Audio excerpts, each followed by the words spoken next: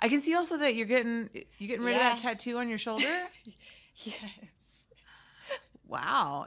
Dude, how painful is that? It's so painful. Because that was very big and very dark. So this is actually only one treatment, which is pretty cool because it's really? almost one treatment. So I went to a place that they have the best of the best, but it is the most painful. They don't use heat, so you don't get like blistery, but it does. Oh my gosh, it's so painful. I have so many that I'm removing. It's just wow. For those of you who are not actually watching the video and you're listening to the audio, we are talking about tattoos. Yes. Elsa has a huge rose tattoo on her shoulder that's very much been like a trademark of yours. And this one will probably only take 2 more sessions. The one on my hip will take 3 years. What's on your hip? I can't remember. Roses again. Oh. I mean, at least you're consistent. Yes, so stupid. How long did that session take? Just a couple minutes. They zap it so quick. Really? Yeah. But just excruciating pain for a couple of minutes. It's like a rubber band, but like a big rubber band. Yeah. Like a strong one, plus burning, and like, I don't even know how to explain it. It's like a true zap. I've had enough laser treatments in my old age to understand what you mean. And you can't numb it, and you got to leave it alone. It's just... Can you take, like, a painkiller beforehand? I'm sure, but I don't know. I don't even take Tylenol, so I'm not really... Yeah. Why don't you take Tylenol? I just don't like taking medication. Interesting. You know, my brother used to be like that. He would get sick and he would like not take medication because he wanted to know that like he could fight it on his own. I just think it's better to...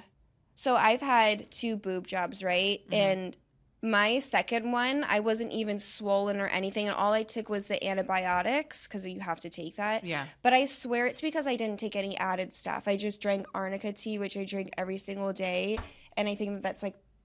in celery juice, I think that's like the best thing you can really do instead of taking Tylenols. And wait, you got 2 boob jobs and you never took any pain medication? No, the first one, it was horrible, but I did recover a lot quicker than my friend did. And my second one, no pain, no swelling, no bruising. And I'm trying to tell people, drink arnica tea. Really? If you're getting a procedure done, start drinking arnica tea 2 weeks prior. 30 days prior, drink celery juice. Really? It helps for inflammation and... You know arnica, like the cream and stuff? They have a tea. I fell on my ass on the stairs last week. I've been putting arnica on my butt every fucking day since then. Yeah, the tea, way better. Arnica tea and then, celery juice. I hate celery, but I know that celery juice is good for digestion, so I've been trying to drink more of that. Like, if you really do your research on celery juice, it helps with so much. Really? Yeah. It tastes like... Yeah, it's not. You could put lemon in it. Yeah, I mean, the thing is like, I mean, you know, I used to be like a raging alcoholic, so I'm good at pounding liquids really quickly. Oh wow! So I feel like if I could pound like a fucking glass of vodka, which is vile, I feel like I could do just. I don't know. I could do shots all day if I really wanted to, and I like it way better than celery juice. Well, I mean, it makes you feel better, right? It's like after the first couple, it's like, it's water after that. Oh, God, yeah. Celery juice. Okay. I'm going to start doing I need to get more healthy. I'm going to start looking into that. Yeah. No, try celery juice. It's... You say, like, anti-inflammatory, too? I mean, everything. I drink it when I have a headache. All of it. If I'm not feeling good, I drink celery juice. Really? I actually have a juice in the fridge with celery juice in it. Try it. And like beets and just do natural. I hate beets. The 2 things I hate the most, celery and beets, you're telling me are the things I need to take. Well, I mean, I feel like the last year I used to eat so unhealthy, and it really, people would tell me this all the time. It makes a huge difference when you're healthy. I know. Just everyday functioning is so much easier. Why won't I do it? Wait, what else do I need to do?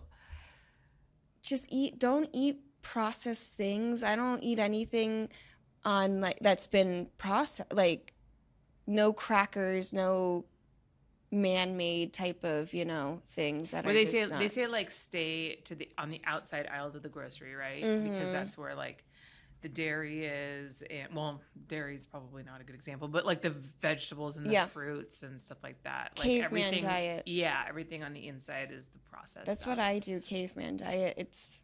So take me through what you generally eat in a day. I know this is not a nutritious podcast. We will get to dicks, I swear to God, guys. Yeah. But like I do want to hear. I want to hear about how I can be healthier so I can take dick better. Okay, so drink arnica tea, because then when you're swollen, it will just, you won't be so swollen and you won't be in pain. Drink that celery juice. But I wake up and I drink arnica tea. I actually don't eat breakfast. If I do, it will be like eggs, like 2 eggs. I'm not a breakfast person. I actually don't really eat until 1 o'clock. And then that's when I'll eat grilled chicken, broccoli, fruits. How do you salmon. I mean, I know you travel a lot. Yeah. You travel quite a bit. Like, how do you manage eating stuff that's not man-made when you're traveling? Every place has grilled chicken and broccoli. Even if it's not on it, you call room service and you ask for that, they'll make it. Or some type of vegetable, but they all have grilled chicken. I guess that's true. Yeah. I guess that's true. And they'll all make like some type of gravy or whatever, I guess. But I don't even eat that. It's in rice. Yeah. And then what about dinner? Same thing. Are you serious? Steak, shrimp, salmon, and then a vegetable, whether it's a spinach. Salmon and spinach goes well together. Mashed potato. Do you eat sugar ever? No. See, I have PCOS actually, so sugar's really bad for me. So bad. I actually have to be kind of careful of the amount of fruit that I eat too. Like it will really throw me off. Yeah. Okay.